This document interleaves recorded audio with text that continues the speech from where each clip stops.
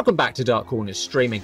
The overture to our Symphony of Horrors. F.W. Murnau's Nosferatu has now been casting its dark spell for over 100 years, and you can see our take on that silent classic in our video, Nosferatu and the Horror Films of F.W. Murnau.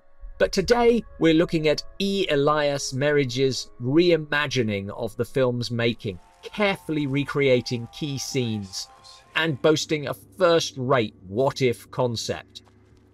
What if actor Max Schreck really was a vampire, hired by a director obsessed with accuracy, passing him off as a method actor?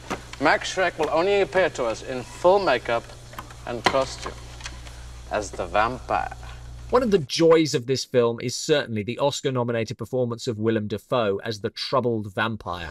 There was a time when I fed from golden chalices. Looking absolutely nothing like Schreck, but of course he's not playing Schreck, and his own vampire is a thing of uneasy tension.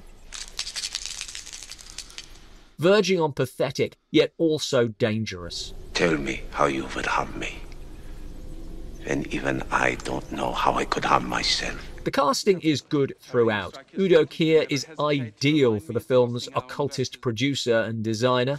I'm Erwin Grau, the producer.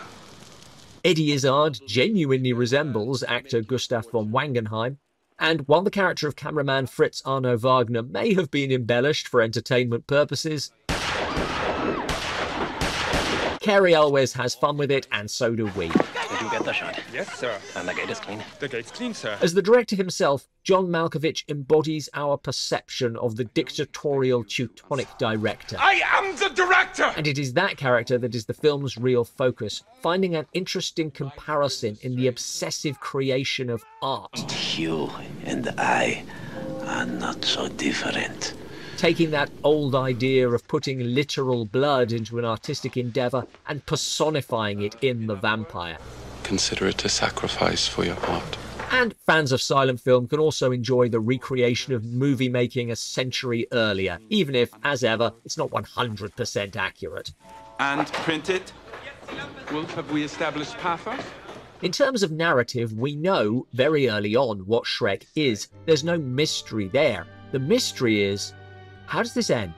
And that mystery is enhanced by a sense that Murnau doesn't know either. He just has to keep going, keep making the film, keep turning the handle, and what happens, happens. There is a morbid fascination to it that I really like. And it's a film made with terrific style and atmosphere. Feel your bag. Make sure you have your contracts. That said, I do think the concept deserved a better ending. Hey! Who died? It feels made for the sake of the premise, but it's a great premise, so I'll let that go. The other caveat I will always have is that this is not F.W. Murnau. Thank God, an end to this artifice! It's how we imagine German silent film directors, but at least by all accounts I've read, Murnau was polite, respectful, and ran a very happy set. Fritz Arno Wagner described how Murnau would not say, do so-and-so, but rather, how would it be if you tried it like that? Albin, a native, has wandered into my frame! What if premises work best when it is one change to the real world? What if Germany won the Second World War?